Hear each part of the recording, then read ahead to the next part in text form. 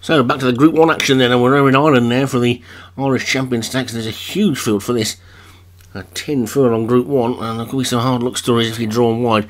Arlington Swinger at the top for Vinnie Gerard, Badouin van Vlaanderen for Leon van Rensburg, Desolate Shore, Padraig Hogan, Fuente Alamo, Darren Thompson, Major Trickster, David Hooley, Ragged Oroki, David Robertson, San Jose, Brilliance, Vinnie Gerard, Smashy, Joshua Sutherland, Alaskan Hestia, Craig Allen, Dakar Girl, Dan Hughes, Funny Sunny, David Hooley, Heaven Faced, Leon van Rensburg, Angelopolis, Darren Thompson, Marketeer, Paul Rhodes, Minith Tirith, Craig Allen, Poet's Word, Dan Hughes, The Drunken Legend, Joshua Sutherland, Angelica Rouge, Padraig Hogan, Cool Hand Lucinda, Paul Rhodes, and Green Mantle, Craig Beckwith. So 20 in this Irish Champion Stakes then, and away they go.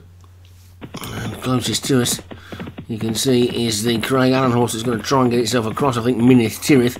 I don't think he's going to have the pace to do so, and the Vinnie Gerard pair have got the rail over on the far side. Arlington Swinger and San Jose Brilliance from in third place, Angelopolis, then Cool Hand Lucinda and Funny Sunny. And I think one or two of those that were caught wide got themselves in reasonably okay. They're probably only 6 or 7 wide on the track. The one that's suffering the most, I think, is Ragged Oroki. Looking towards the back, Angelica Rouge is just the early back marker, but it's the Vinnie Gerard pair that are taking the field along then, with San Jose Brilliance leading by length to Arlington Swinger in second. Then Smashy is just about third. Alaskan Hestia the Grey is next. On the outside of that one is Smashy. Over on the far side on the rail is Angelopolis, with Major Trickster also trying to get going. The two purple jacketed horses are quite close up. That's Funny Sunny and Major Trickster. But it's San Jose Brilliance who leads by about a length and a half, 2 lengths, to Arlington Swinger in second. Alaskan Hestia is now third. Then come the Joshua Sutherland pair together, Smashing the Drunken Legend. Minith Tirith is getting into a decent position. So too is Heaven Face, but that was now just swung to the outside.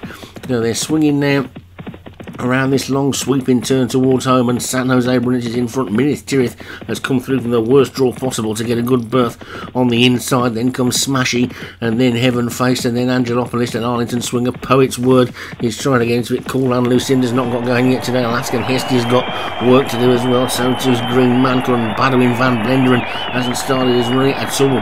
But it's San Jose Brilliance in the lead. There's only a furlong and a half to go, and San Jose Brilliance is a length and a quarter clear of Minith Tirith. Here comes the Drunken Legend throwing down a big challenge. Poet's Word and Arlington Swinger coming through as well. Now also Heaven Faced, and it's Heaven Faced who comes through to hit the front. Heaven Faced, so Arlington Swinger and the Drunken Legend inside the final half furlong. It's Heaven Faced, Arlington Swinger, and Heaven Faced closest to us. Heaven Faced, but now the Drunken Legend, Arlington Swinger, and it's close. It's very close again, and I wouldn't want to split those two. I think the two on the rail have got past the Leon horse, but which one of them's won it, I wouldn't be too sure. That could well be a dead heat. Drunken Legend has definitely got at least a share of it. And it's a short head win for Joshua Sutherland's The Drunken Legend. Arlington Swinger was second for Vinnie Gerard. Heaven Faced for Leon van Rensburg third. Alaskan Hestia for Craig Allen fourth. And Green Mantle for Craig Beckwith ran on well to be fifth.